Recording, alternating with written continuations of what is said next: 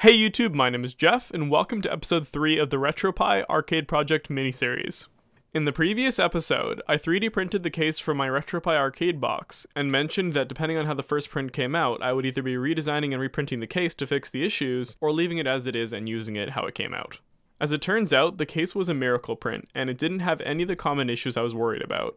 As you can see, the case fits together beautifully without the Raspberry Pi. Since I don't need to reprint the case, it means that today's episode will be all about fitting the Raspberry Pi and PiGlow into the case and getting it ready for the installation of the RetroPi project. Before I put the Model B Plus into the case, I need to attach the PiGlow and make sure it's ready to integrate into the RetroPi software. In the future, I will be working on the script to make the lights sync up with the currently running emulator, but for now, I will be modifying a script to display the CPU activity on the PiGlow with different LED values and the ability to run at startup.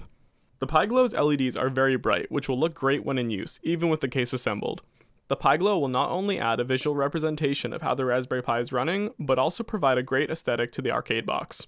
As you can see, the case fits perfectly, even with the PiGlow installed. The case is tight enough that the Raspberry Pi won't move around, but it might be worthwhile to install the screws anyways, just to make sure it stays in place if the case gets moved around. Now that I know the Raspberry Pi and the PiGlow fit perfectly in the case, I will be installing the RetroPi operating system onto the SD card I have, grabbing a whole bunch of ROMs to test which emulators work the best, and then be doing a final showcase of the RetroPi arcade box made with a Raspberry Pi, Model B Plus, and a Pi Maroni PiGlow. Be sure to stay tuned for episode 4, where I will be setting up the RetroPi project onto my Model B Plus and booting it up for use.